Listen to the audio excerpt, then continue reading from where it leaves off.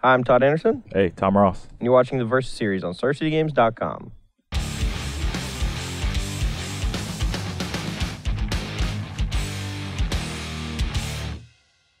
All right, so we're back from Houston and Philly. Yep. Where I suppose Tom played Infect. We haven't really figured that out yet. I would just assume that. Yeah, I don't have anything better to play. I think it's still okay. I expect a lot of Eldrazi, which isn't going to be a great matchup, so I'll have to adjust a little bit for it. Yep. I don't know what I'm going to play yet in Houston, but today we're going to be playing some standard decks that we may have ended up playing. Yeah, there aren't a lot of standard terms coming up, in the next few weeks, but there were some cool things, I think, that were coming out of Houston.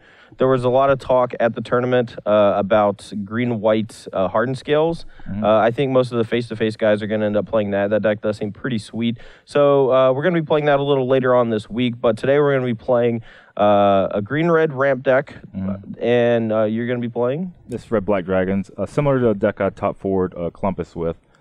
Just some small changes. I got second in a PPTQ with the 75 here, so I'm trying to play. I don't think Ramp's a wonderful matchup. I'm kind of even with it, depending on their build. There's all kind of different cards they can be playing in Ramp. Depends what they want to do in the early turns. Like it could be Jaddy Offshoot or Sylvan Advocate, but you choose to play some other guys.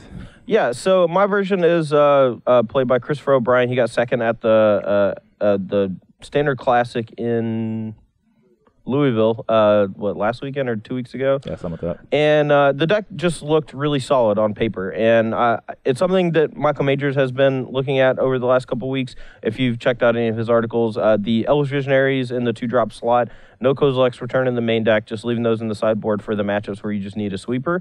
Really just focusing on hard-hitting creatures in the main deck. Lots of Dragon Lord Tarkas, lots of World Breakers, couple Ulamogs and a couple Ugins to clean up, but the deck looks pretty sweet on paper, and we're going to see how it plays out in real life. Yep. All right, let's get to the match. All right, we're going to play 7 games. Stu goes first. First person to roll 7 loses. 11 wins. If I roll 7, you roll 11, you get to be on the play first 2 games, and vice versa. Sounds fair. It's not that fair. Yeah, it's pretty brutal, but it hasn't happened yet, actually. It happened in mine and Brad's videos twice. Oh, you got a 7? Ooh, I got a 9. Okay. I'll be on the play here. Pretty good for the ramp deck to be on the play. Ooh, this is not looking great. Well, if we draw 2 lands, we can play this Atarka on turn 5. Eek. I don't know if that's fast enough, though. I really want something else. Plus, if he has a Kolaghan's Command or something like that, then Hedron Archive is very vulnerable. I think I can do better. This is a little too big on the start, so we're going to take a mull. That's a pretty average-looking hand for his deck. There's usually something missing. Right now, it's like something to do in the bridging turns between something like turn 2 and 3. Most hands will not be capable of casting a Kolaghan, so that's kind of something you have to deal with. Yeah, you got to get a couple of lucky draws in there, or should curve out. I think the ramp deck actually mulligans pretty well, so I'm looking forward to seeing what this 6 looks like. All right, well, this 6 is all mana, but I think that's fine for this deck. We just want to find like 1 or 2 big things at the apex of the game, so we'll take a scry. We'll go bottom this land and just try to dig for something big. Let's say go. Go. I don't think this is going to survive, but it's not. It's going to eat a fire impulse. I was going to fetch from mountain no matter what. We could have morphed it on 3, so he had to spend a different turn trying to kill it. Might have been a little bit better. I draw a ton of lands. I could be in trouble. All right, trouble. Go. Okay, well, still need a big thing. Little pilgrimage. Go get 2 forests, 1 into play, 1 in hands. Let's go get a Smolder Marsh. Standard, the shuffling. This is a key turn. I really need something. All right, so you're at 18. I'm at 20. All right, cut me into something. I'll cut myself. All right. Right to Ugin. Ooh, something. It might have been one of the better somethings. All right. Whack. All right, 18 all? Yeah. Cool thing about Shrine is that along with explosive vegetation, it just ramps you right up to all your big stuff immediately, which is great. And we could play Visionary this turn, but I think I'm just going to play Explosive because next turn I can play just about anything. If you draw it? If I draw it. And I can probably play the Elvish Visionary and still play something if I draw it. We're going to get the second mountain here off of the Explosive Vegetation just so I can potentially cast a Chandra if I draw it. All right. 16. Got you to a bad one. All right. Ugin here would be tight. Yeah, I'm dead to most any spell you can conjure up. What about Elvish Visionary? What about... I'll take that. This is Pilgrimage. All right. We'll draw. Whoop. Brick. I did brick. Yes. Guess we'll just veggies again. Cool. I'm going to kill you. Am I dead this turn? Sure. Oh, man. That stinks. I got you attacking for 16. That's okay. There's 2 triggers of this.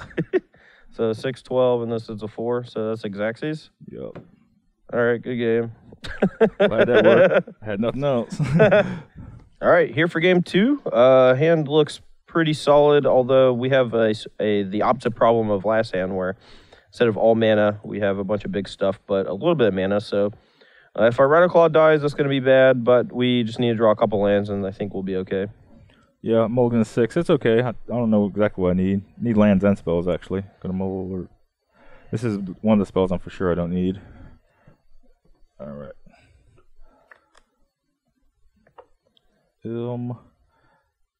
Yeah, I want to...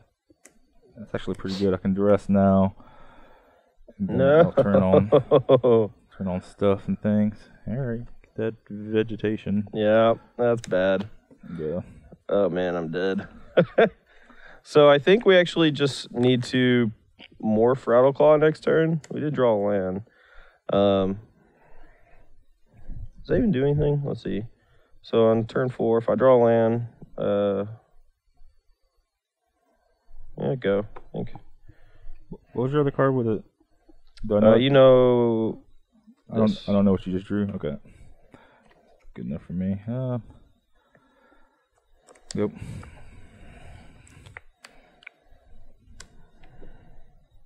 All right, play morph. Okay. I'm killing it with a cut. All right. The duress was key because it allowed me to cut on turn 2.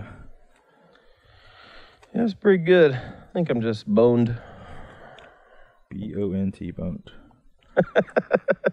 What am I at?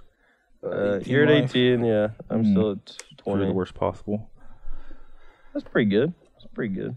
Okay, go. So we need a vegetation right now? Get this my board state cleaned up. Is this what? Go ahead. This like never happens when I play against Ramp. I just always have the nuts. Yeah. It might have time. It might not. We'll see. 17. Go. Okay. We need a thing. All right. That was a thing. Shoot. Yep. All right. So this comes in tap from that. I'll put this in my hand, then I'll play it. I'll say go. Dang. Well. Oh no, that's a lot. 4. I'm at 13.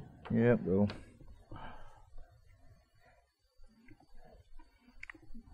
Spoil Breaker might be doing some good. Let me read this. All right. We'll fetch. Okay. So I'm at 12. Get us a Cinder Glod.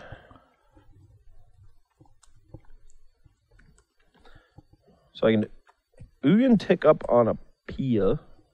And he doesn't have a backup Pia, or else he would have cast it. He can hit me for 4, but if he draws a land, he could dash Kolgon and maybe just kill me. So I think I'll just play this instead. Okay. So we'll do 2 and then 1, 1, 1. Might be a little dangerous to leave him with Thopter Engineer since he can give things haste, but I think we'll be able to clean up most stuff next turn. So this is Pilgrimage and Hill Missing a Land Drop are pretty key.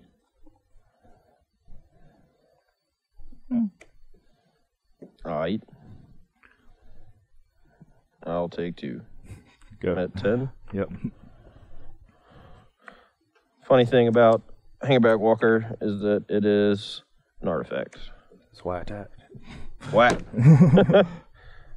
Go. Limit 10 or so. Yep. That's what I got. 5/7, huh? 5/7 will reach. Grasp of Darkness plus Draconic Roar does kill him.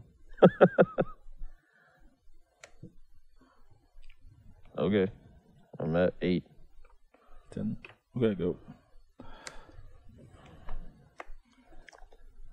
Attack. 2.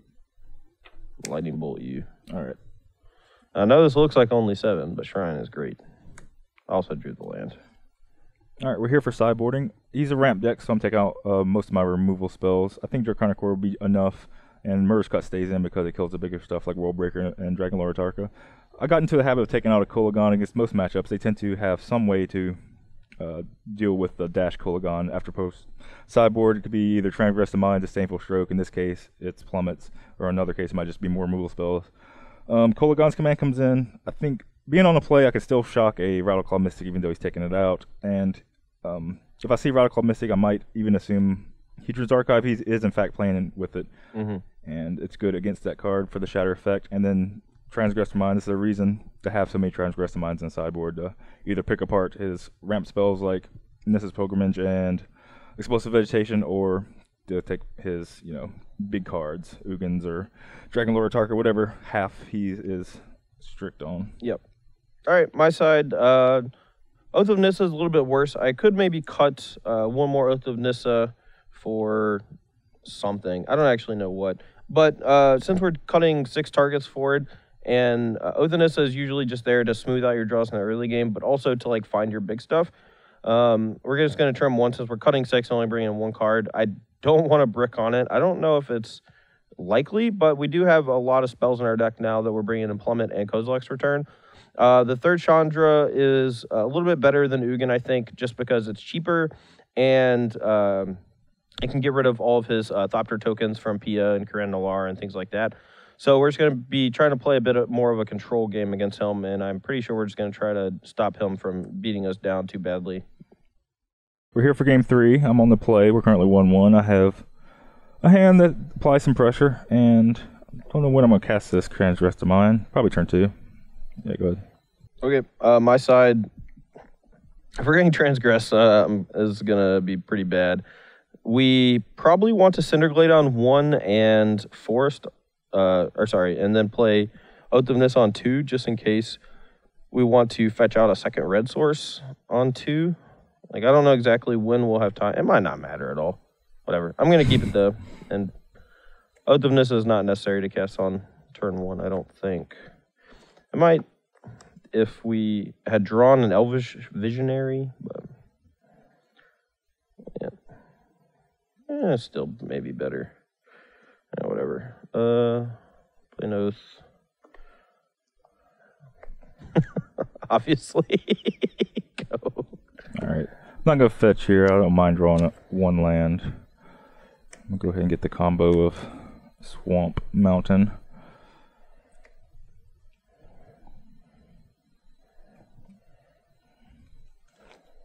That looks like the one to get, yeah. Chandra could be Turtle Thumb, as could World Breaker. I beat one, but not the other. Let me look at my hand. Pretty much can't beat either. Yeah, Pilgrimage is just gonna give me some trouble. Yeah. I could see that. That card is particularly good in this deck. Against attrition heavy discard decks and stuff. You just want to make sure you hit all your land drops. Dang. Too many lands. Alright, 17, 19. Yep. Go. Whoop. Go. About to attack him this turn. With a whole bunch of stuff. I don't think I'm... Well, there's nothing too scary you can play next turn, so go ahead and get my fetch on. 16. I'm winning. Not really winning. If he has a Kolagos, man, I'm just 100% dead. Wow. All right, so 4, I'm at 15. Yep, 1 at 16. Okay. Yep. Not winning anymore. All right, go. Let's see what I need to. Look at this. How many unknowns you got? I got Worldbreaker, Chandra, and I think that's all you know, but I'm not positive. I think it is too. I think, no, I had 2 archives, right? Yep, I got this. Because I drew a land and these 2 cards. Yeah, I'm gonna destroy your archive, make you discard. That's bad.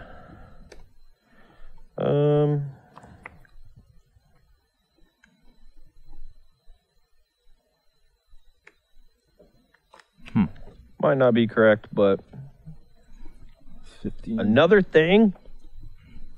Why do you have so many things?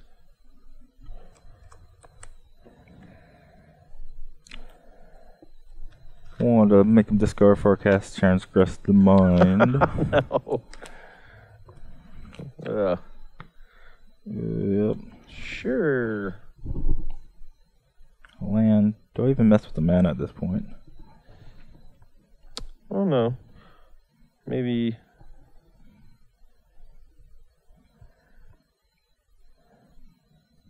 Still draws you 2 eventually as well. In any case, you can cast your big thing next turn. Or the turn after. Oh, well, yeah, get the Heat Drink Archive. Alright. Whoops. Sorry. Hopefully that was the right choice. Then I'm done. What do we need? Go.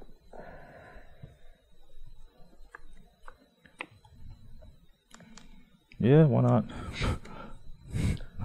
6, 7. I'm at 8. No way. 2, Wait, 3, you're 4, 11 last 6. turn. Oh, I Right, didn't 4. take the 4 last turn, so I'm at 4. Yep, go ahead. I think I have an out. I don't think you do either. Chandra -3, don't do it. Nah, I drew Kozilek's Return, which is almost out for a turn.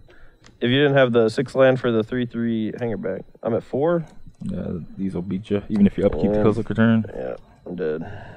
All right, I'm on the play here for game 4, and my hand is actually pretty good, even though we took a mulligan. We definitely just want to look for a ramp spell, but we're going to keep and take a scry. Yeah, and I'm mulligan to 6 as well. I need a land or maybe a discard spell. I think I actually want a ramp card and not a land, so we're going to bottom that. Yeah, I'm going to keep it. Maybe a little risky, but... All right, I'm going to Oath, I guess. Take a Shrine. I think. I should take a Chandra instead. I think I just need a Shrine. Okay.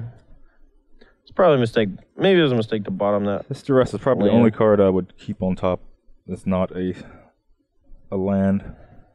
I missed? Alright, go ahead. Brick City. Alright, I'll draw a card and pass turn, and then I'll reevaluate. Yeah, go. Tight. Should have bottomed, I suppose. Took. I'm going to go to 19, fetch a mountain, and then pilgrimage.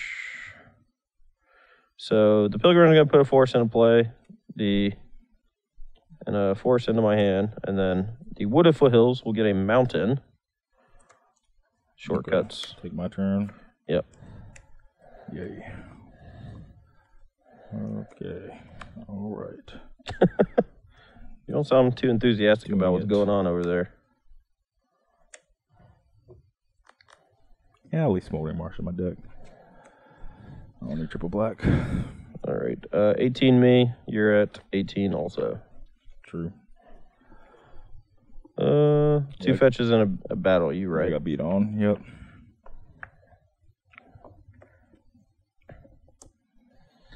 All right. Do it again. Oh, why is this in the graveyard? I don't know. All right. Play it. Go.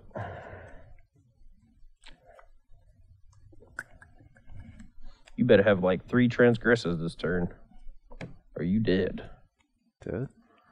Not dead, but dead-ish. Okay. Things that I wish. Yeah, whatever. Trump block. Okay. 17. Not sure if that's right, but feels right. I'll probably get plummeted on. Who cares? Go. Nah. Just Tarkid. Or World Breaker. Jeez. I got so many options. Yeah, I'll kill your Smoldering Marsh. Here you go. I guess technically I can leave this untapped because of the shrine. Dang.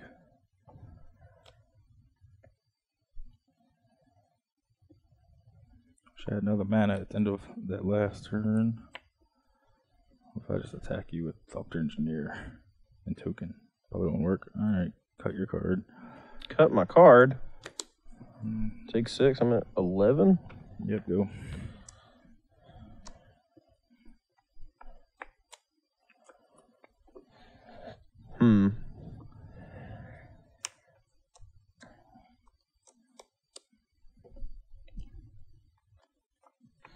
Alright, kill your mountain. Go. Don't really want to fetch with his foothills if I don't have to, so I'm just going to leave it uncracked for a bit.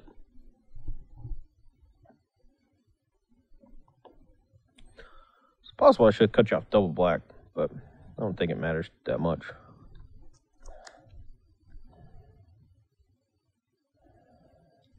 Attack for 3, put you at 8.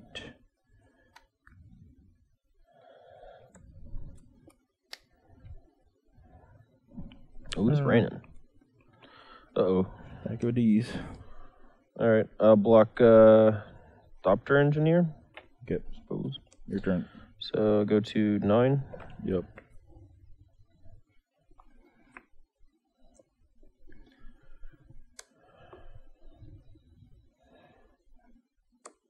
Alright. Tarka these. And I'll whack you. Day 12. Go.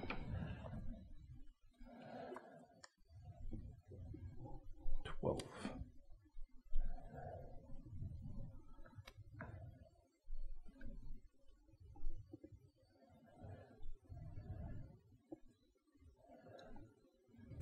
Uh-oh. Go.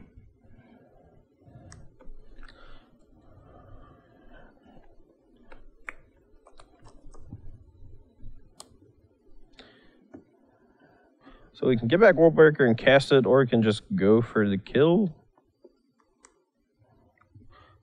I think it's playing it a little safer if we just attack. There's a small chance that if we go plummet, we go to 6. And then he could go like cut Draconic Roar in response, and then untap a Draconic Roars and kill us. I think that's the only way we can actually die. Alright, we'll do that. Block. Okay, you take 8, you're 4. 4. So we can go to 7 and cast World Breaker on his red, so we'll just do that, I think. So go 7.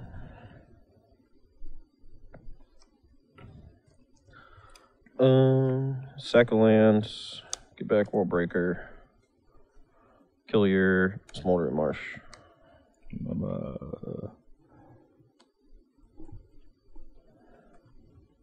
Do 2D and bring back Thopter Engineer. Alright.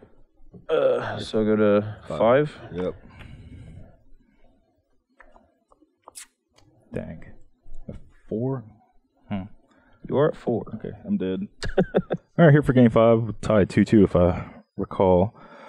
Oh yeah, I gotta keep 1. Todd's on 6. We'll talk to you about it. Yep, mine is definitely keepable on 6. We mold a 6-lander and explosive vegetation for this. If we get our Pilgrimage Duress or Transgress, that could be bad for us.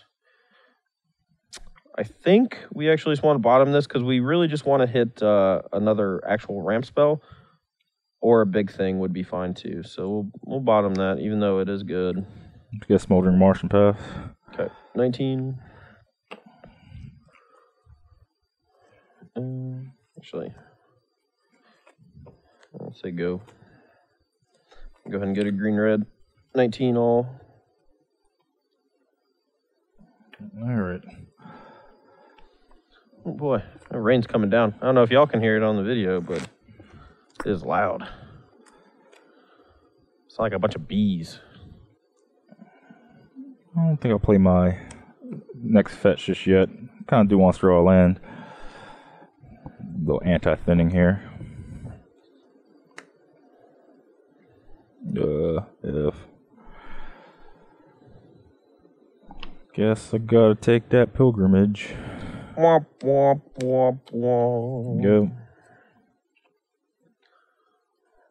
Alright, we'll draw, go. Not sure how I feel about Visionary in the deck just yet. I think it...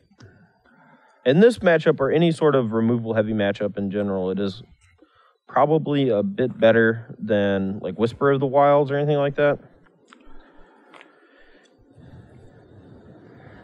Gotta get him dead, but it's gonna be kind of tough. Alright, 17. Go.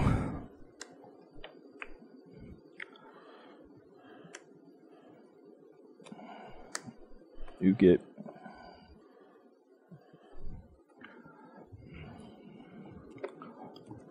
Attack. Oh. Go. 17, everybody. Everybody. Everybody.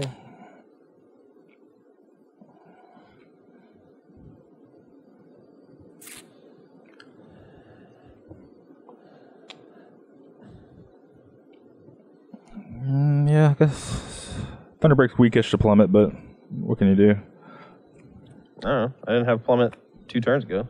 True. Don't have it now. Just dead.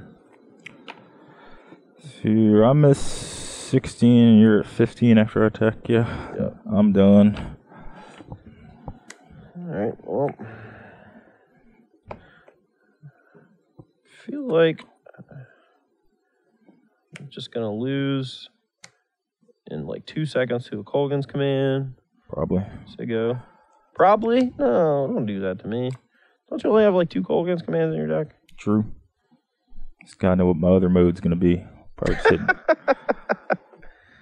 I guess it's shocking you. Yeah, Yep. shock you. If you take a total of 8 that turn, go to 7 life. I'm at 7. All right. This is not great. I'm done. This is not great.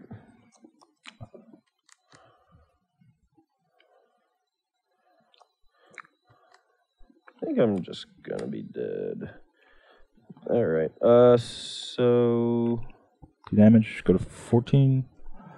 I'm trying to figure out if there's some weird thing I can do.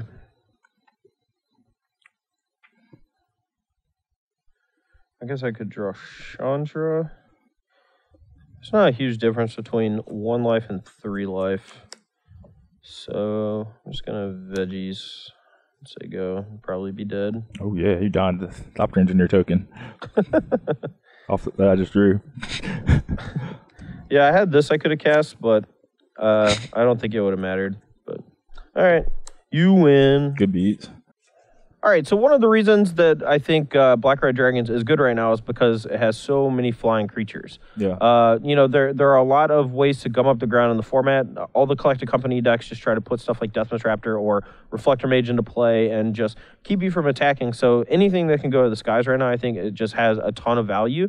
And I think Black Red Dragons just kind of like pushes that envelope, mostly because of Dragon Lore Kolaghan. Yeah, all the dragons are good. The Thunderbreaks and the Kolagons.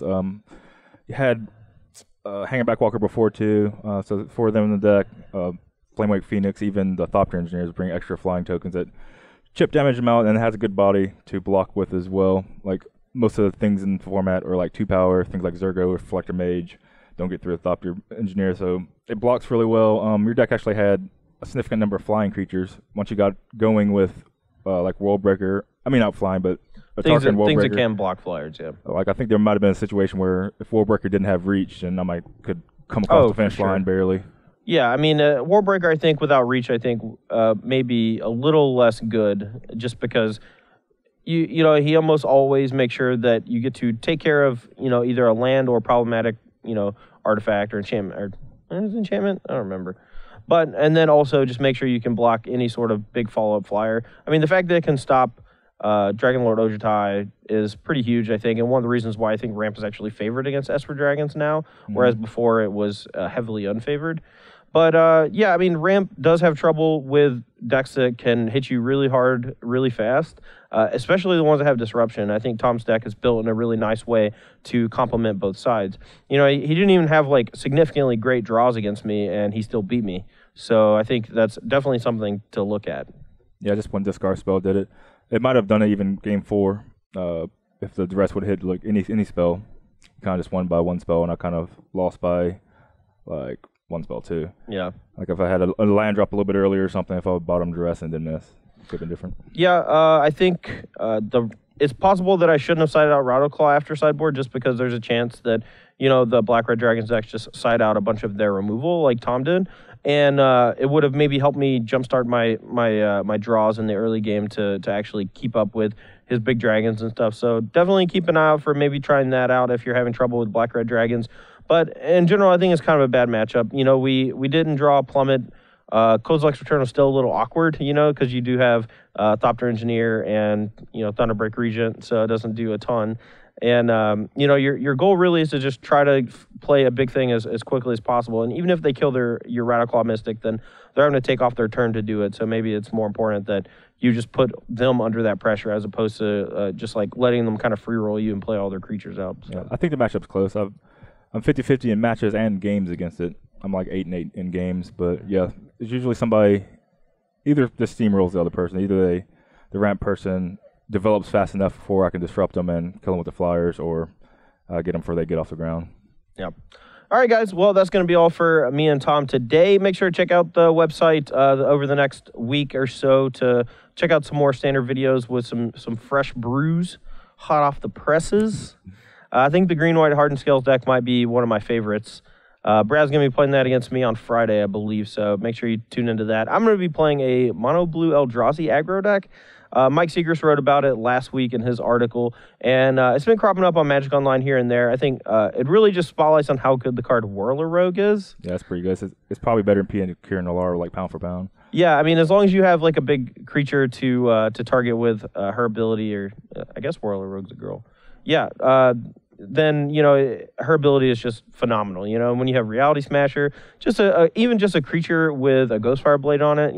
Tap the Ghostfire Blade to give them blockable too. Yeah, I've done that a few times so far. It's been pretty sweet. Anyway, all right, guys. Well, there's no SCG tour this week, but next weekend we are going to be at Grand Prix Washington D.C.